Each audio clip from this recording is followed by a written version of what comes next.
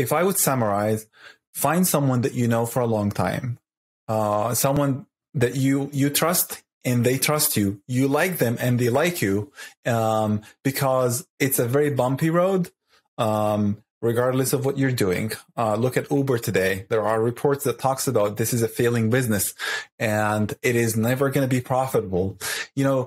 Put yourself in the CEO position.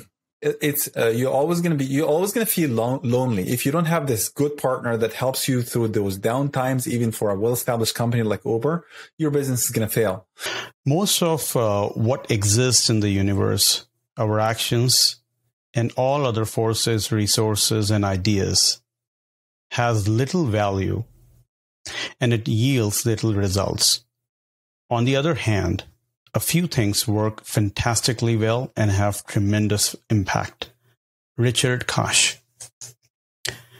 Keeping this thought in mind, we all know that there are hundreds of forces around us and trying to be occupied always 24/7. And sometimes we miss out those essential things which really matters.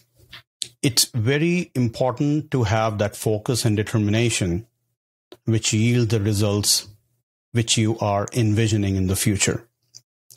Today, we are in conversation with Ahmed Farag.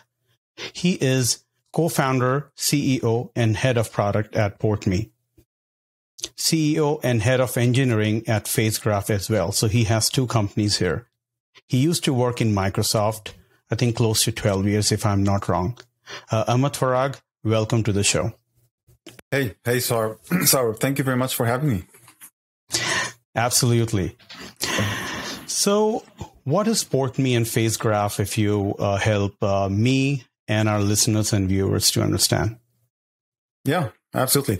So maybe we'll start with PortMe, which is the most recent venture, or one of the most recent ventures I'm working on.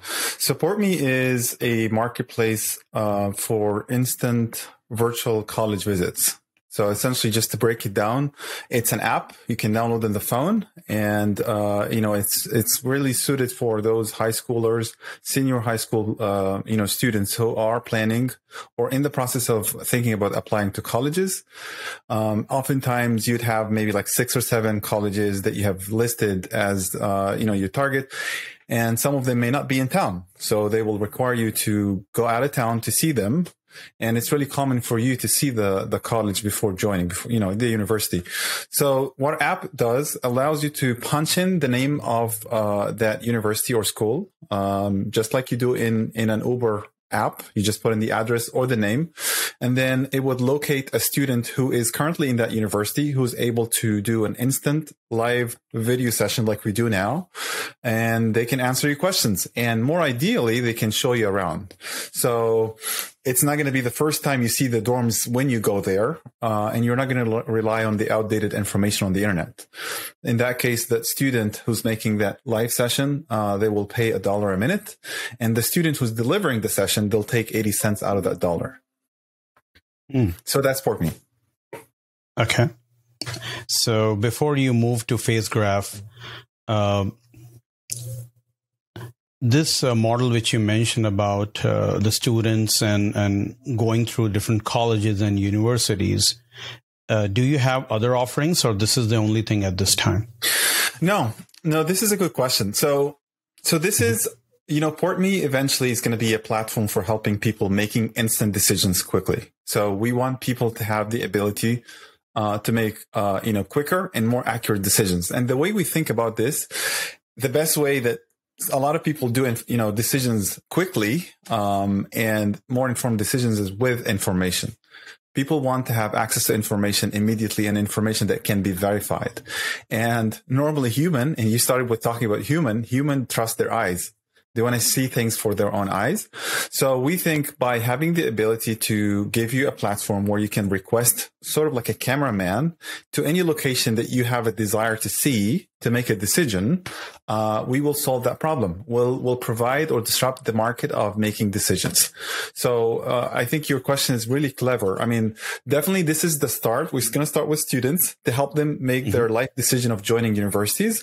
But we are working behind the scenes to make this, work for any other, type of decision. So if you're going to a hotel and you read some reviews on the hotel that tells you the pool can be, cold at times, or maybe the bar is crowded and you can't verify that information, you just create a request with someone who's there or close by, and they can walk in there and show you the bar so you can make your decision quicker. This can apply to insurance, buying a house, and a few other things. Great. So how it's different from like 3D views, what we see? For example, you mentioned about going to see the house or maybe some buildings in that way. So how it's different from having a 3D view versus what you mentioned about a student will go and have some live feeds out there? Yeah, excellent. I think it's, we think about it as complementary. We don't see it, as something that would compete. The 3D models, like virtual tours, or even existing videos on YouTube. Now YouTube can do like 3D tours where you can use multiple cameras and you can just go around. All of this is great, right? But the problem is you don't really guarantee that it will cover exactly what you need. So, just to give you an example, if I want to see a house, to buy a house, I can see the video that's posted. I can see the virtual tour. They do drone pictures now and videos. Everything is pretty cool, right? But what if I want to see like a specific area and I want to see how the attic is done? Like I want to see, how did they do the first floor, flooring, right? So imagine you have someone walking in there, or imagine yourself walking in there and just going to that particular place that you want to spend 5 minutes on. You can't do this for pre-recorded or pre-existing content, right? But you can do it through the phone. Yes. And you're not going to travel all that place, just all that distance just to do that. So having the ability to have someone do it for you, I think it's going to be really, really important. Yeah, I think that completely makes sense now. People have to travel far places. I know a few of my friends who have to go, for example, the college and university you mentioned. They have to really go book the tickets and all the logistics and itinerary included with that. I think PortMe would be an excellent alternative to not even going there. And as you mentioned, you can spend more time on those spots or places which you really would like to know more about it. So that's great. So let's move over to FaceGraph. So what's this company is all about? Yeah. So you talked about FaceGraph in the beginning, in the intro. So I am not really the CEO anymore. So I used to be the CEO for almost 4 years. I was fortunate enough to find a new leadership. So we have a new CEO who took over in March. So I'm currently sort of like acting CTO, helping with a little bit of engineering. And we have a leadership that takes the company now forward to new places. So FaceGraph is a facility management cloud solution and devices. So we built a SaaS platform that allows three main sectors to be able to manage their facilities. The first one is education sector. So if you have a school, university, daycare, you can have our SaaS platform deployed, have your students, teachers, employees in the system, and then you can take their attendance. You can also control access to doors and so on. And then we have other things like lunch ordering system and a few other things that really pertains to schools and education. And if you are a business who has an office, we call that category workplaces. And a good example of this would be like warehouses or even like companies that have, developers or offices. And that would be the workplaces. They can obviously do, attendance for employees. In the COVID era, they can also take temperature. And then they can automate payroll and a few other things for their facility. And lastly, we support sport facilities. So sport facilities and health clubs would be obviously gyms and health clubs, and they can manage membership, access to the facility, and a few other things. So around those three main sectors, we have verticals where we keep building additional features. I think the marquee thing that we have, and it's probably in the name, is we claim that we've done a great implementation of facial recognition. that makes facial recognition safe. So it's not invasive, and it doesn't compromise in privacy, but in the same time, make it really, really effective. Meaning, if you're going to, for example, use facial recognition to record students' activity, my son ate today, my son went to the bathroom, he's happy, he's sad. It will do it with almost 100% accuracy, and it doesn't require a lot of human intervention. So you're not going to have to stand in front of the machine for 10 seconds and press buttons. It's all seamless. Excuse me. It's all seamless. So that's what face graph in a nutshell. Perfect. So what I recall, FaceGraph is your first company, and then you founded PortMe. Is that correct? Yeah, my FaceGraph is my second company in the US. Okay. So I had a company before that called Software Ranger. I still have it. This is more of, it's like, an IT service provider company, and I still have it. It makes a little bit of profit. So it's not really losing. And it's a good way to optimize your taxes. I still have it running since 2010. So I would say it's the second company I've done here in the US. Perfect. So, these companies, which, as you mentioned in the US, so are all these products only operating in the US or North American region, or they can be, operated in other countries at this point? Yeah, so FaceGraph is probably the most grown venture that I have so far, and it did grow outside the US. So most of our customers today are in the US and Canada, but we do have customers almost in 26 countries. So, in Europe, in the Caribbeans, in Africa, a little bit in the Middle East. So, and we've built it in a way that it does support other countries. For example, the devices that we produce support 6 languages. The software support 3 languages. So it does have the ability to cross borders. And we are, so we've been like, once we released our product line and we started working on like the roadmap of internationalization, supporting other nations. Our idea was to bring this technology to, any other country that can use it. And we focused on, we attended a lot of conferences and events, worldwide. So we were a regular, attendee of a conference in the UK and also one in Dubai. What we're doing these days is we're trying to actually focus more on the US customer, and we're trying to grow in the government business. Okay. So, regarding these startups, is it maybe we can go to a bit of a flashback and understand how all these things started?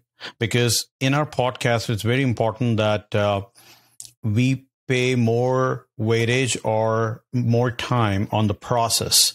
End results, everyone knows about. Like, you have a company and you must have faced a lot of challenges, self-doubt, different kind of stress or pressures around every day. So help us walk through when you started your first company. You always have that entrepreneurial mindset or something triggered, and how exactly started? Maybe I would say like that. I think the first time I had those serious thoughts about creating a business, was around college time. And I'm someone I'm originally from Egypt. I was born in Saudi Arabia because my parents lived there, and I lived there almost 18 years. And then when I started going to college, I went back to Egypt. And from that time, because you are in your own country, it's probably easier for you to do business, you would think, right? So I started thinking like, it's pretty cool to make money. Like, that was something that it's always in my mind, that it's time for me now that I'm in my 20s to just, I don't want to rely on my father. Let me just bring some money. And in the same time, I had the love for software. So I was building software and stuff. So I did little things here and there. I also did a few business things with my brothers. But then, I remember the first serious business I started was a company called Blink. And that was in England. and it was with an English partner that I met, in the course of my work in England. And basically, we wanted to build a YouTube for educational videos. So that was my first ever venture that actually required me to leave my full-time job. So I left my second or third full-time job I had after college. It was a big compromise. I had nightmares every day, and we started Blink, and we failed. Okay. So let me just unwrap a few things, and I would say seek help to get some more clarification. So you mentioned that this is not something, sometimes what we say, the entrepreneurial seizure that all of a sudden I want to start a company. So you were having some different levels of initiatives from the starting. And you mentioned that you have the inclination toward business. So you did have some full-time jobs, but then you were coming out and trying something new, and you fail. Now, what is the consequence of that? Some people failed and they get into the oblivion. They get into a certain kind of depressions and stop believing in themselves. But now, as I'm talking to you, you are definitely not in that category. So how exactly did you see as a learning thing from that failure? Or help us walk through what kind of a mindset you got at that particular period of time? Yeah, I think that's a good question. And I think that might help a lot of people who also want to start a business or in the middle of doing their own thing. And that's something I also talk about in my videos as well. I think the most important period in my opinion, the most important period of life is from 20 to 30. My first venture was in that 20s. I'm even though I say I failed now, it doesn't feel like I felt the failure so much at the time. And just because in the 20s, you have so much energy, you have so much risk taking, you have very little obligations, very little responsibilities, right? So what did I do to do this business? I gave away like a very good job for me at the time. I was working for HP in Egypt, pays really well, send us to the UK and Netherlands. So I resigned from that job and I started doing this for 3 months, and we failed. And luckily we failed quickly and within 3 months. I think my learning was that, things can go wrong, and you probably have to do better planning. You have to be more dedicated. See, the thing is, and I always say this, nobody sat down with me before I approached the 20 and told me, hey, by the way, 20s are really important. So I was just a 20 kid. I was having fun. So I wasn't really just doing business. I was having fun. And I think if I toned down the fun a little bit, I might have been more successful. That's one of the things. The other thing is, and this is something you're going to see almost constantly in all of my businesses, I was the only person who's full-time. I'm always dedicated to what I'm doing, but the other people were not full-time. And I think that's the other thing that I learned. I always hear about this. I always read about this, and which is you have to be dedicated. And I always talk to myself about like, okay, but maybe what if you can do this on the side? I think I learned that being dedicated is really, really important, at least in the first stages. So that was the other learning. Having everybody committed and being full-time in the beginning is really key. However, there are exceptions. So, I mean, a good exception would be what I've done with FaceGraph. It's very painful. I've done a little bit of it while I was, full-time. However, if I would go back, I would just be full-time. So what kind of challenges you faced? Like, there may be a number of challenges. I was talking to one of the other founder, and he mentioned that I can sometime, if I get some time, I can even write a book about what kind of challenges I have faced. And I think this resonates with a lot of startup and founders. So I may not ask you to kind of go on a monologue for the long, but I just want to ask you about what are the key challenges you have faced, which you would like to share with us? Okay, that's a good question. So, I mean, there's so many challenges. There are a lot of challenges. I would say everything is a challenge, but maybe I'll try to pick the important ones that I think that would make or break your company. I think the first challenge would be you'll always see people categorized in two buckets. At least in my world, where in the world of the businesses I'm doing, you're either a technical person, and in technical here, I mean a person who's knowledgeable about the know-how of the business. So it doesn't have to be technical, meaning a computer person. If you're doing a restaurant, a technical person would be the person who knows how to cook. And then the other side will be a business person, right? So you may have a technical person or a business person. In the ventures that I did, or most of them, it was I'm the technical person because I am the software developer. And, what I found is a good challenge to solve for is if you are a technical person, you definitely need to have a good business person. Yes, you can learn, but sometimes, it doesn't, at the early stage, if you want to have someone who knows the business side, is going to be important, and vice versa. If you're a business person, you need to have a technical person. So one of the challenges I had, because, the way the focus of my study and the type of friends I have, most of us were technical people. So, I'm a human. I'll just find some cool people that have time that I like and they like me, and I'll just, hey, let's just come on board. So usually the founders you're going to pick with you, if your circle is all technical, will be all technical. I think that was one of the challenges. And if I would go back, I would think about this again and again. So finding, I think one of the most important things about startups, is the people. I think having the right person, will make your startup succeed. Most likely it will make your startup succeed. More important than the idea, and, probably more important than anything else.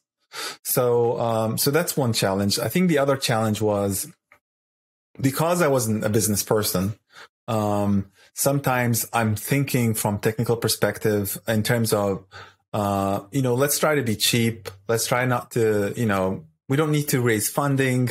Maybe we can do it on our own. So things like this, a lot of time don't help you depending on your business.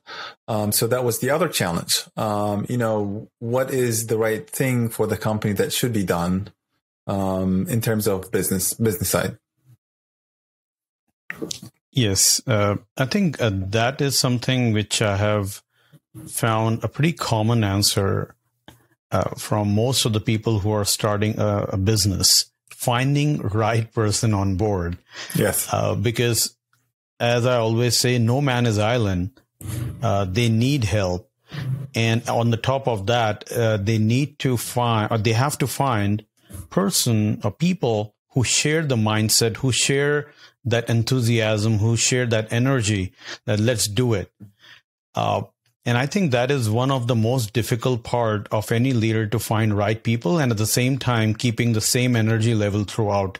And you might see that life happens for everyone. If you are energized, maybe someone else is dealing with some other personal issues at the same time.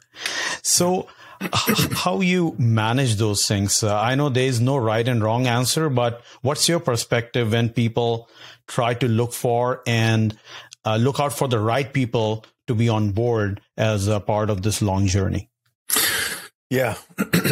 So, excuse me. I was hoping that question is going to come, because I do have a perspective here. Yeah. And it is certainly something that has changed in my mindset. My original mindset, the thing that I thought it was the correct thing is, say I'm building a house. I would look for a good builder. And obviously, it would be great if that good builder is a friend of mine or someone I has acquaintance with. I know them, so then we can have a good relationship. And if I am building, let's say, an IT company, I need to do marketing. I need to find a good marketing person. What I found out, that is wrong. Actually, that's not the right thing to do. And I learned by experience. And I also followed few entrepreneurs in the Silicon Valley specifically talk about this. and talk about it in an opinion that I think really makes sense. And that's what I adopted recently. The most important thing you find in a person is what you just mentioned just before that question. It is basically, you need to find someone who has the passion and who has, you like to work with that person, meaning it doesn't matter what kind of skill they have. Don't make the skills the number one qualifier for your search. The number one qualifier should be someone who you enjoy working with a lot, and you know that they will persevere with you. They'll take all the challenge and continue to be with you. They'll help you. They'll support you in this journey. And for the second qualifier, which is skills, I mean, obviously, if they have the skill, that would be great. But if they don't, everybody learns at the job. That is totally fine. I mean, obviously, you don't want to get someone who's completely off and away from what you need to do. But there are exceptions. Sometimes you do this and sometimes it works really well. So if I would summarize, find someone that you know for a long time, someone that you trust and they trust you. You like them and they like you, because it's a very bumpy road, regardless of what you're doing. Look at Uber today. There are reports that talks about this is a failing business and it is never going to be profitable. Put yourself in the CEO position. You're always going to feel lonely if you don't have this good partner that helps you through those down times. Even for a well-established company like Uber, your business is going to fail. And then, you need marketing. You need someone who knows how to build a house. They will learn on the job. Yeah, I think what you just mentioned is so profound that being a CEO or being a leader of a company or a business, it's a lonely road most of the time, because there's so much accountability on you, and accountability is something by default human being would try to get away from. So if something goes right, people would be with you. And as you mentioned about Uber, if something is going wrong, then CEO or any other top executives, they are the first people who would be really impacted by that. So that brings me to the ideology, or I would say a philosophy part of the leadership. So if you would like to summarize in terms of what leadership means to you, what's your philosophy? Because there are so many things which comes, but what is your philosophy or mission statement define who you as a person is, and try to bring you again back to the track if you're just trying to pull away from different directions out there. So what's your philosophy of leadership? Yeah, that's a very deep question. So philosophy of leadership. I think the most important thing about a leader is, the ability to work with people. Like, the people skills is really important. Having the ability to do empathy, understanding, the people around you. Because, leadership, what does that mean? You essentially make decisions, and those decisions are going to matter for whatever you're managing or leading. And without having the right type of information and having the right responses, and then avoiding having decision fatigue, you will probably fail in what you're doing. And if we apply this to managing just a business without a people, it applies, right? So you need information to make good decisions. The same thing with people. If you lead people, you need to have the good type of connections and empathy, so you can read those people and have them, move forward. I think, and there's so much out there about like leadership and how, you want to lead by example and all of that. I think what really matters, to me is, the ability to, number one, understand the people really well, so you put the right person in the right task. I remember a lot of times when people come to me, let's say engineering manager, they come and say, hey, person X is not working well. I think we need to replace person X. And I'm like, we failed to put him in the right place. because I've seen, and I remember, it's kind of funny. Like I know a lot of people, that a lot of students that were my classmates in college. They were kind of at the bottom of the class. And I know that some of them have made it so big companies, big bucks, right? And vice versa. Like, top class, normal life. So what I learned, and this is fascinating to me, because everybody's judgmental, right? And it's not a good thing, but you would just say, oh, person X, person Y, this is going to be that guy's top class. That's going to be a Harvard student. He's going to have a great job, right? And then, 10 years later, you come and see something different, right? So I always think about, okay, what is it that's, what's going on?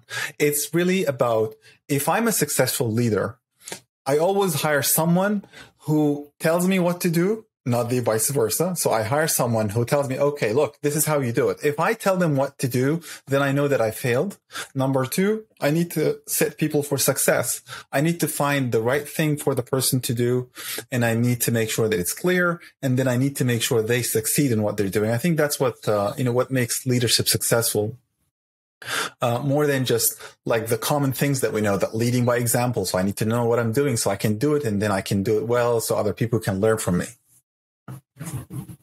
Yeah. So as you mentioned, having an empathy, be humble, and then try to have that learning mindset, and hire people who may have critical thinking, who can challenge what you are proposing, for example.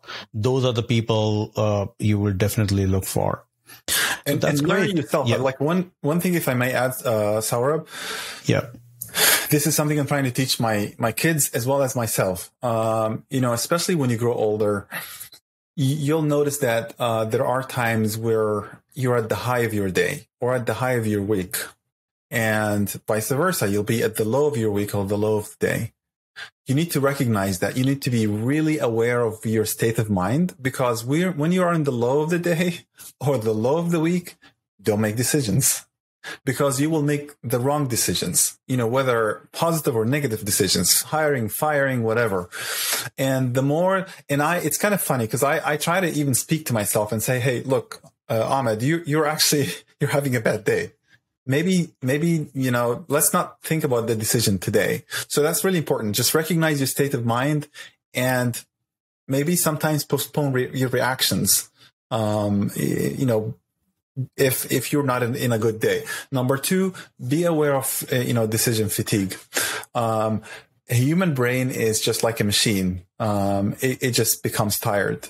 If you make too many decisions in a day, you'll become tired. So if there are important decisions, make them in the early morning, in the time where you have the high of your day, and then don't make too many of them, because you'll end up making poor decisions. And I think Jeff Bezos talks about that a little bit in some of his online interviews. He talks about it really well. The more you grow in leadership, the more you make just decisions. And you need to make quality decisions. The way to do that is to make less decisions. Try to give more power to the people under you. Delegate and let them make decisions, and keep the important ones to yourself. That's great advice. I think that's very insightful and deep. You mentioned that we have to be self-aware. After all, we are a human being, and we should not be at the high level every time. So that's so insightful advice. Let's go to the other section about the artificial intelligence and the machine learning. And there are a lot of talks about different organizations about incorporating them. But at the same time, there are some negative side of those things as well. So as you yourself being a part of the AI and maybe the machine learning model as well, incorporating in your company, how would you see that the usage of artificial intelligence or machine learning in our society? Yeah, I think I can comment a little bit about the bad side of AI, and then talk about the second part of your question, which is like, where is it in society? I think one of the things that was profound for me that I learned, I heard a lot about bias in AI. Like I read about it. I've seen what companies do to try to mitigate it. But what was interesting that I was impacted by it. And when I say I mean the business FaceGraph. So I remember at our early version in 2018, the first product we got out was, an application called Smile Me In. It allows you to do attendance using facial recognition. We rolled it out for students in schools. We noticed, and we started with the, customer base in California, and then we expanded to the entire US.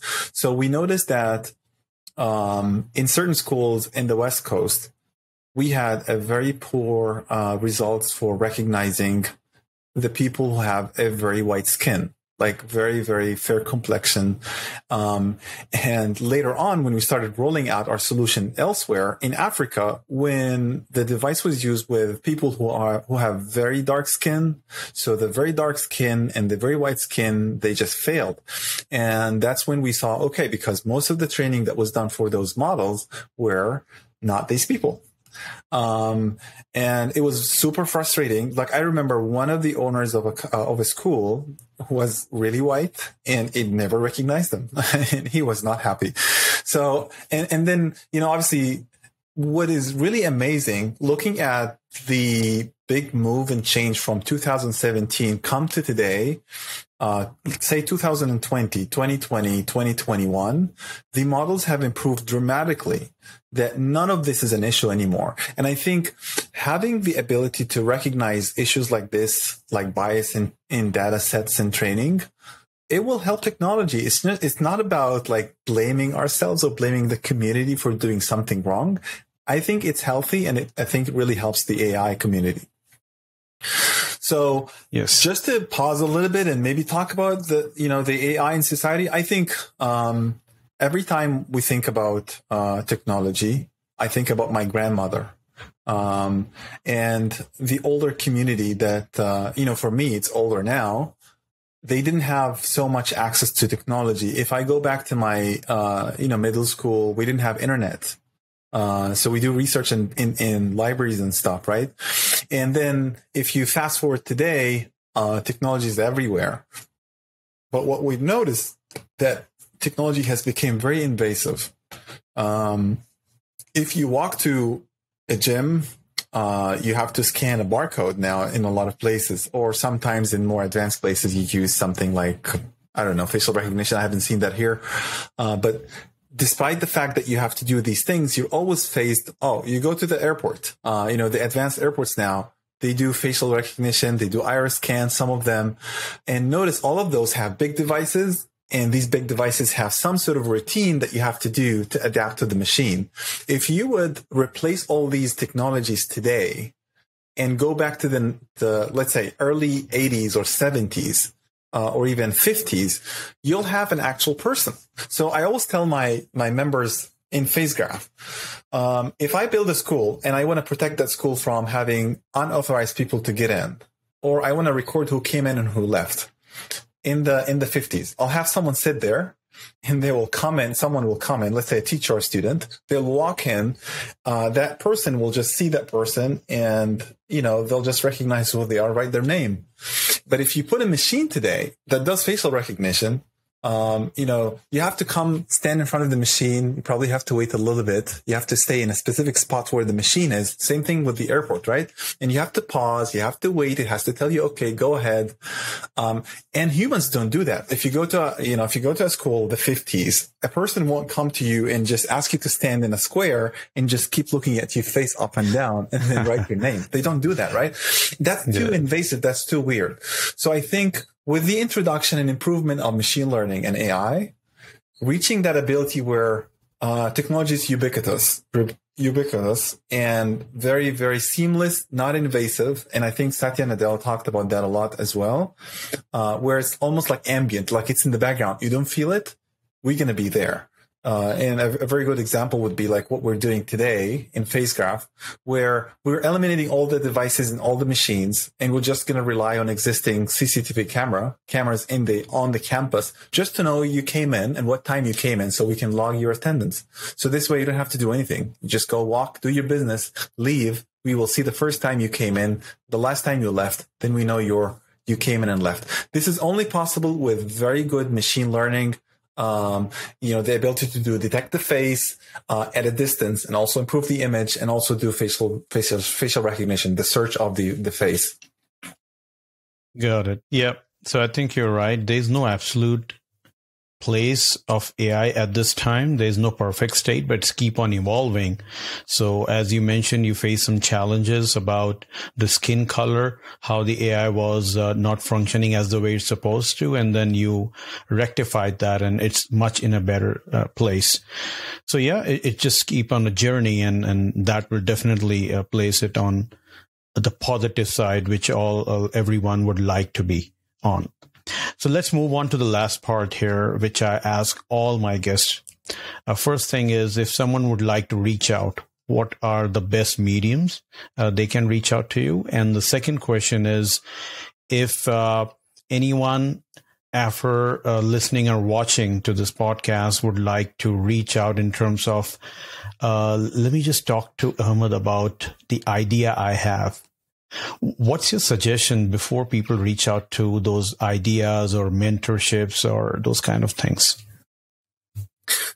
Yeah. So in terms of the best way to reach out to me, I think just sending me an email is the best way. It's AHMED Ahmed at port-me.com. I'm one of those who reply to his email heavily. Send me an email. I'm happy to help. Obviously, you can find me on Twitter, and Facebook and YouTube and LinkedIn. Most of my handles are my first name dot last name. So Ahmed Farag. And I also respond to those, but less often than emails. In terms of advice, I think, so obviously I would welcome anybody to reach out to me and ask me about ideas.